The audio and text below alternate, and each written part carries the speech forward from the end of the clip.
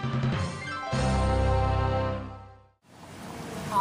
I'm Stephen Grabner, President of Outpost Centers International, and I'm here in Sacramento at the ASI convention with my son, Jeremy Grabner. Now, what is ASI? ASI stands for Adventist Layman Services and Industries.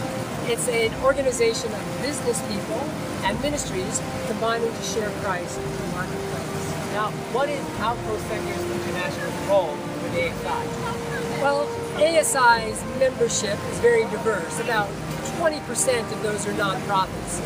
The vast majority of those nonprofits, or a large majority anyway, are OCI members as well.